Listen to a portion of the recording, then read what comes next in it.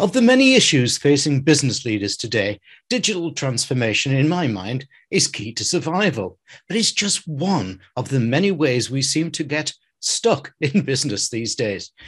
BVTV SpotLearn is about bringing you back the very best of our previous BVTV network guests to deliver a value-packed lesson of their choice.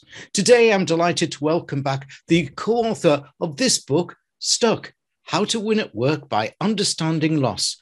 Welcome, Dr. Victoria Grady. Hello, Victoria. The podium is yours. Hi, Malcolm. Thank you so much for inviting me to come back. I'm really excited to be able to share a few thoughts with your audience today around understanding the ability to use transitional objects to support organizational change and transition.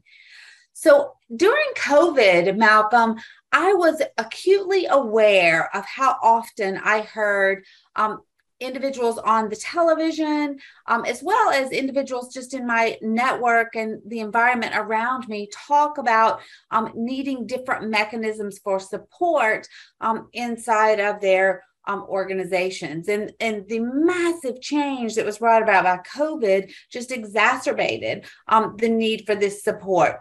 And I was really struck because as part of my research, for the last 15 or so years, I've been working in a space related to something called attachment behavior. And a subcategory or subset of research in that space is related to something called transitional objects in transitional space.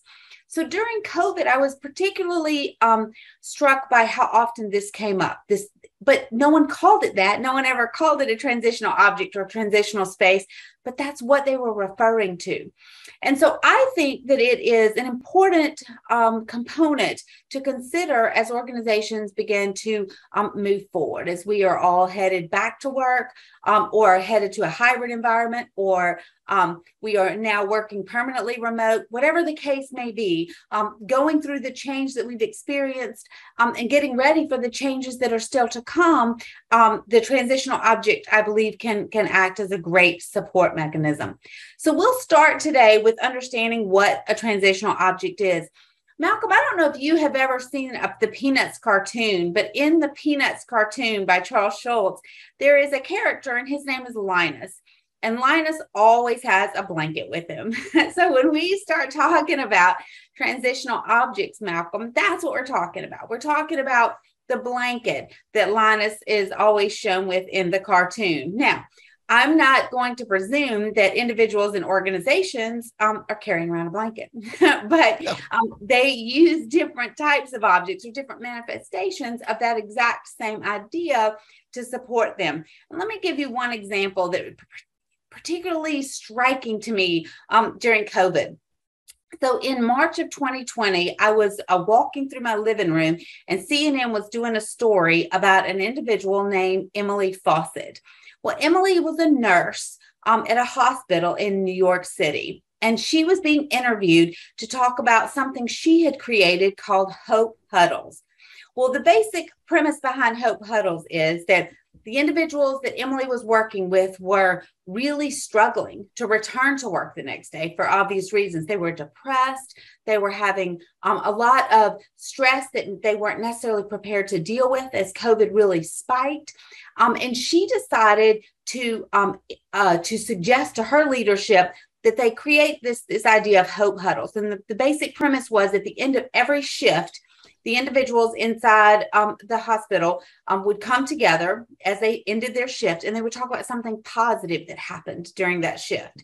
And they would all be together to embrace the positivity. So understanding that lots of negative things had happened, they didn't want to focus on that. They wanted to end the shift by focusing on the positive. And it's pretty crazy how Emily Fawcett's work with Hope Huddles spread around the globe as a really good idea in the healthcare space to help individuals feel supported as they transitioned through this really tough situation that we were all faced with.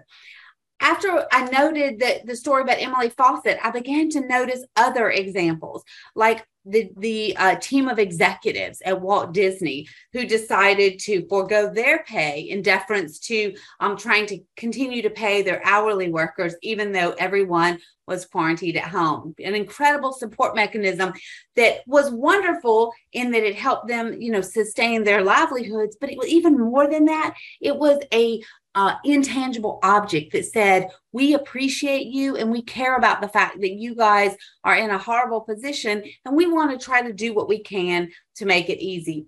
Emily Fawcett's example and the Walt Disney example are classic transitional objects, providing employees with a support mechanism as they transition from a current state to a future state. I think that this is just something that is really critical to our ability to continue to transition forward through change. And as an individual or a leader or a manager or a supervisor inside of an organization, it might not look so obvious as creating something like a hope huddle or a salary or pay support mechanism. It could be something as simple as a lunch meeting that you have. That meeting could be virtual or it could be in person, right? It just depends on what your employees might need. A mechanism, an opportunity for them to feel heard and feel like they are an important part of the organization transitioning through the change. I'm going to tell you one more story that was one of the original stories that I found related to this idea from a couple of years ago, so that we can understand how mergers and acquisitions and changes in business structure can also be really enhanced by this ability to choose an object. So a few years ago, there was a publishing house that happened to be in the UK that was purchased by another much larger publishing house that had, I believe it's headquartered in the United States, but I'm not going to say the name, so you won't hold me to that. But the larger publishing house was acquiring the smaller. The smaller publishing house had about 150 employees, and they really, really needed to feel like they were going to be supported. So the owner offered to support them with a opportunity to purchase or be given a piece of his art as part of their transition package into working for the new company.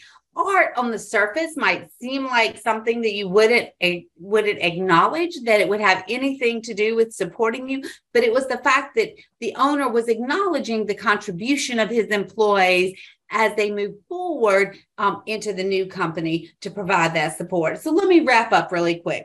The wrap up is that transitional objects are basically an object, tangible or intangible, that provides support for employees as they are experiencing organizational change. It could be anything from, it could be a blanket, but it could also be a piece of art, or it could be a business process or a luncheon or a happy hour that allows the employees to feel like their opinion and their perspective on the change they're going through is important to the organization and a very important part of its evolution forward. So that's where we are, Malcolm. Thanks, Victoria. Now, let's give viewers and listeners details of your URL, which obviously viewers can see on the screen behind me. But for listeners, let me spell it out. It's all the W's dot pivot, P-I-V-O-T, PNT.com, pivotpnt.com. Victoria's book, this one, co-authored with Dr. Patrick McCreish, is called Stuck, How to Win at Work by Understanding Loss, and it's published by Routledge, Taylor, and Francis Group. Dr. Victoria Grady, thanks for delivering your excellent SpotLearn lesson. Thanks, Malcolm.